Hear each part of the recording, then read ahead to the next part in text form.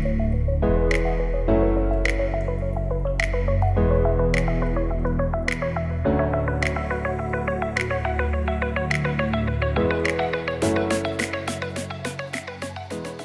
there, Sean Wilmot. Today we're looking at the Ford Transit Cargo for 2020, arguably the most filmed vehicle in history of moviedom.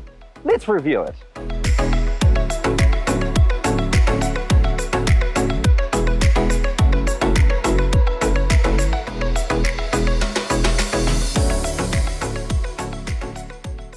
So what has Ford done for the latest incarnation of the Transit Cargo? Well, most of the changes started about 2019 when Ford started rolling things out gradually, which was a very smart move to make.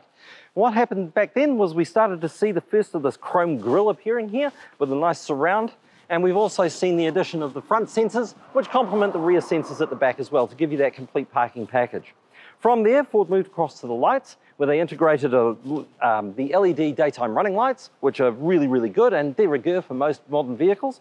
But Ford has done something a little bit trickier too. They've also added a static bending light. So one of these bulbs will actually throw light out as you turn the corner into the direction of the turn, so that you can actually see what might run out from the side, maybe a little bit of curbstone there that you can't see, and it just helps give you that little bit of extra illumination, which is just what a delivery driver needs if they're working between the hours of darkness.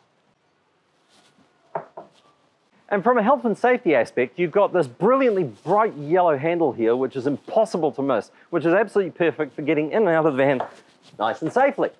So there you can see, you've got the height, you've got my perm, you've got the extra 1 inch. Now from there, we can go right down the side there to 15 cubic meters, and then we go from wall to wall, which is the width that we need, and then down to the wheel arches down here. So that's 2 measurements that you need to consider: the width between the doors on either side and between the wheel arches, which you can't see. And both of those are kind of critical when it comes to making your buying decision. So let's go around the back and take a look. So as you can see, we've got 2 nice wide opening doors here, which is perfect for forklifts to deliver a full Euro pallet. Now these things are quite big. And as you can see, when you're dealing with forklifts and fast moving transit cargoes, this is what you need. Just that right amount of space for that Euro pallet. And you can probably get 2 or 3 in there as well.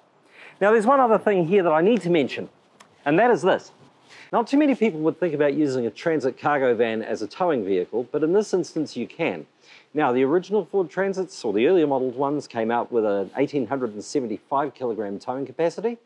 This one, the 2020, comes out with a 2800 kilo towing capacity, largely because Ford has configured this particular model as a rear-wheel drive.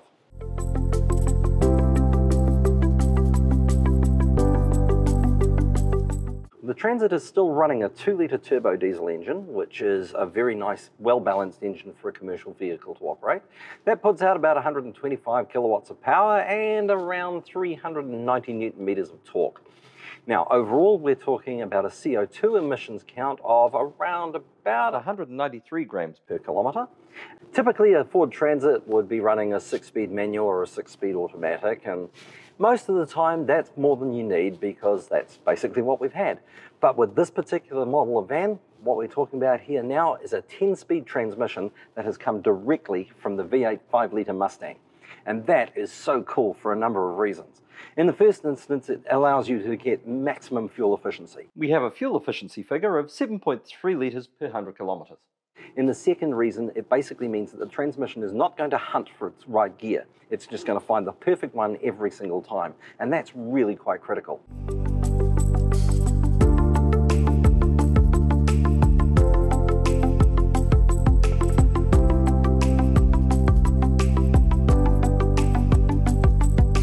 We'd like to show you exactly how spacious the cabin interior is and how much storage space you have on board. And you have heaps of it. Starting from the very top, you've got these cubby holes up the top here. These are nicely segregated. You've got 4 separate spaces for keeping all your office paperwork intact and not flying around the cabin. Moving on from that, you've got storage pockets on the door, obviously, and the obligatory coffee cup holder up there on the dash within easy grasp. Directly underneath that, of course, you've got a large bottle holder as well. Up the top here, we've got another 3 segmented pockets here, and a 4th one if you count the cell phone holder. So we have these charge points up here for the USB and for the 12 volt, and that's mirrored down here as well with the 12 volt and the USB charger. And then of course, right on the side, you've got an obligatory coffee cup holder to mirror the one on the right. In here we also have a 230 volt inverter, which means you can plug your laptop or your cell phone or your thermos, whatever, into that and run the whole system very neatly and tidily. Close that back up and we can pull this one back out. We've got an additional 2 coffee cup holders there and also a nice place to store the laptop. New technology from Ford is the Ford Pass Connect app, which you can use to unlock your vehicle, to start your engine remotely from the comfort of your cell phone, and you can also use it to location monitor your vehicles wherever they may be in real time. It's a very clever app and it's being used right across the entire Ford range.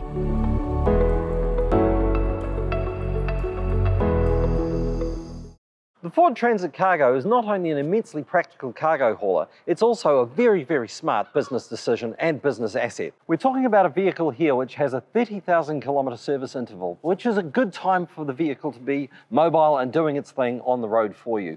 In addition to that, you've got Ford's 5-year, 150,000 kilometre warranty package, and we have the advantages of Ford roadside assistance for 3 years or unlimited Ks. Test drive one today.